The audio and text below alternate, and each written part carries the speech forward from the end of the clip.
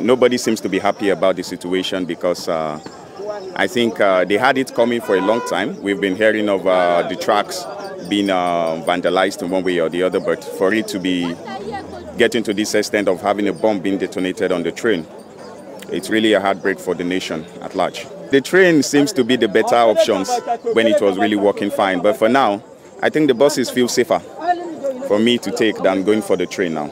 We in this part of the world, we are very religious people, so we're always hoping on God to just take us to our destinations in peace. You can't really depend on the security on the road now because they are doing their best, but it seems as if water pass Gary. So that's just the situation of things now. So we're just praying. Everybody leaving their homes now, it's like you going down on your knees and praying, God, just take me to my destination. You really can't put your hopes or your going to the journey being safe on the security as it is right now. So it's just on God. I heard about the incident, but I have no option other than to go back to my state because I can't find any place where to live in Abuja before the incidences or the situation can be calm. So I find myself in a very difficult situation that today in Nigeria the express is not safe, the rail is not safe, and the air too is not safe.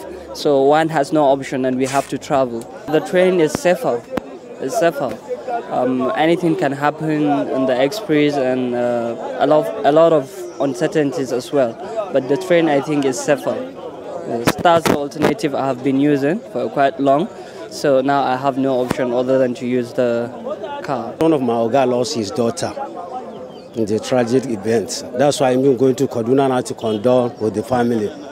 Yes, he's my Oga. And his daughter is involved. She died. The corpse was discovered at the 44 hospital yesterday. So they buried her, so I'm going to condole the family now. Everybody knows what is happening. We don't need to deceive ourselves. We all know what is happening. And there are authorities in charge that are supposed to do something, not we ordinary people.